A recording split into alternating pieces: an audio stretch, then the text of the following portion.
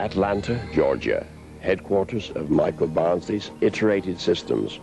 In 1991, Barnsley received a $2.5 million government grant to develop fractal image compression systems. Corporations such as Microsoft, Mitsubishi, Multicom, and Virgin now use Barnsley's image and data compression software. One of the most exciting moments occurred when I discovered the collage theorem. We'd been trying to work out how you could control a certain class of dynamical systems to make pictures of leaves. Then, struggling with the question, it just dawned on me that it was very simple. You needed to form a collage, a covering of the object, with copies of itself, smaller, shrunken copies, so that the whole object was tiled with copies of itself. It's a self-reference statement. It's as though you took instead you might take a triangle and cover it with little triangles. You might take a square and cover it with little squares. Well, the theorem said if you took a fern and covered it with little ferns, then you would have created a dynamical system or a formula for a fern. But if you tried to actually create a picture using the collage theorem, it took hundreds of hours of graduate student time working on the problem. And the holy grail at this point for us became the question of, could we find a way to tell a computer, just look at a picture, a digital picture, and automatically go ahead and find the fractal formula for it. The discovery of how to automatically calculate the collage for an arbitrary picture came to me in a dream. From the early days of doing mathematics, I used to have a recurrent nightmare, which was something to do with studying matrices. And they kind of remind one of perhaps an old-fashioned telephone switchboard.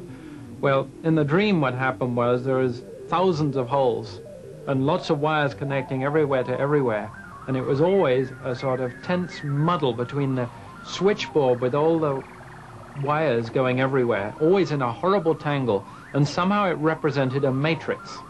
I'd had this nightmare many, many times over 20 years. Night of the anniversary of my father's death, 2 years after, suddenly I saw in the dream how you could straighten out the switchboard, how all the wires would become untangled and nicely connected, and how you would join all the wires from big blocks to little blocks in the grid.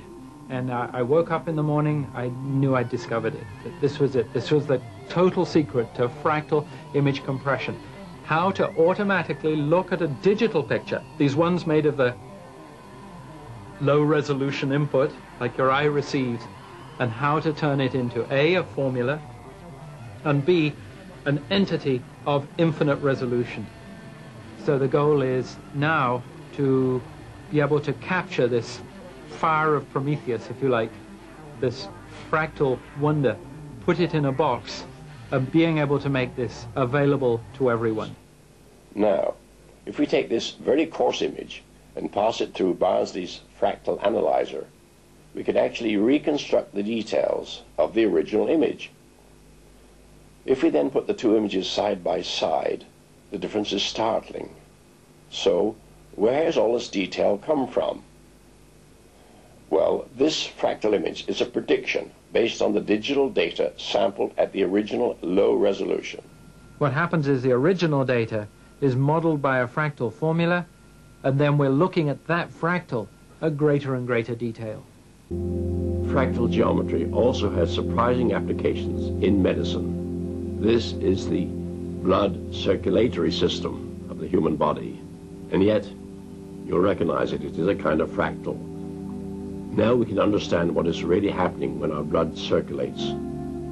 Here is the most important fractal of all in the human body, a small portion of the incredibly complex wiring circuit of the brain. We may never understand how our brains work, but if we do, I suspect they'll depend on some application of fractal geometry.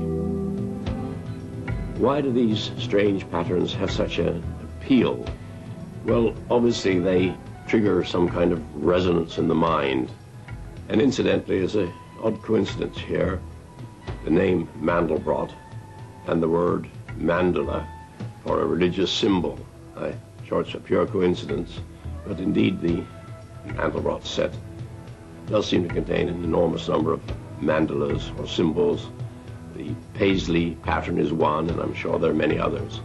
And in ecclesiastical design, such as stained glass windows, particularly in Islamic art, you find many echoes of the Mandelbrot set centuries before it was discovered. I had an experience which many people repeated and told me about. I had experience immediately that when I first saw them, I was the first person to see them. There was absolutely no way anybody could have seen before. Yet, after a few days or sometimes a few hours, a few minutes, it became almost familiar. I was finding features in it which I've seen somewhere. So where have I seen them? Well, first of all, certainly, as I said, in natural phenomena, but also perhaps in art. So one wonders, why is it so? We know the brain has some cells which handle its shapes, boundaries, and other cells which handle the colors. Does the brain have also cells which handle fractal complication? Well, we don't know. It's a purely hypothetical question. It's a tempting question, but we don't know anything about it.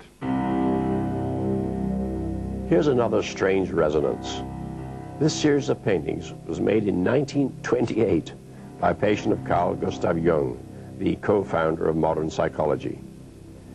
Jung would have been surprised and delighted to know that the computer revolution, whose beginning he just lived to see, would give new impetus to his theory of the collective unconscious.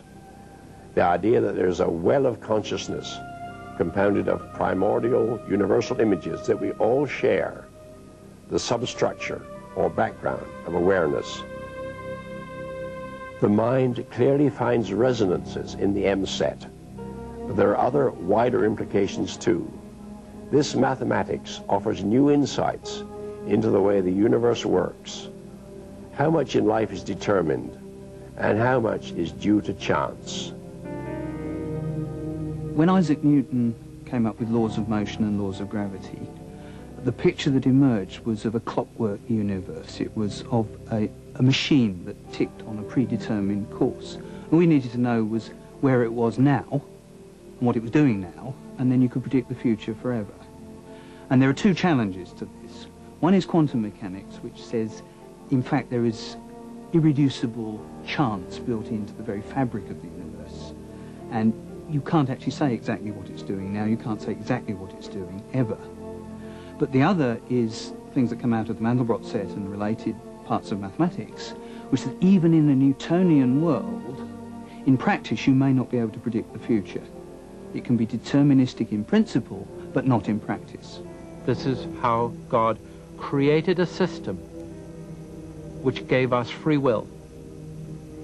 It's the most brilliant maneuver in the universe, to create something in which everything is free. How could you do that? Albert Einstein refused to accept the idea of a dice-playing deity. He wrote a letter to Max Born in which he said, "You believe in a God who plays dice, and I in complete law and order." So he obviously felt that chance and deterministic laws were not compatible, and he preferred the deterministic laws. Now what the Mandelbrot set and chaos and related things have done for us is to show that you can have both at the same time. So it's not whether God plays dice that matters, it's how God plays dice. I can tell you, exploring this set, I certainly never had the feeling of invention. I had never the feeling that my imagination was rich enough to invent all these extraordinary things. I was discovering them. They were there, even though nobody had seen them before. It's marvelous. A very simple formula explains all these very complicated things. So the goal of science is starting with mess to explain by a simple formula. That's the kind of dream of science. And in this case, the dream is implemented in a fantastic fashion.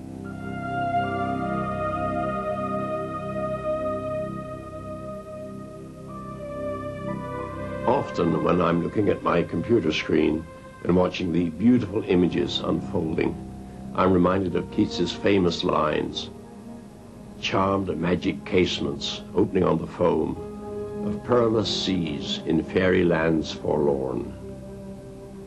The Mandelbrot set is indeed one of the most astonishing discoveries in the entire history of mathematics.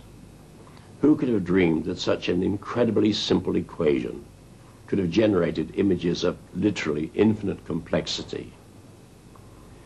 We've all read stories about maps that revealed the location of some hidden treasure. Well, in this case, the map is the treasure.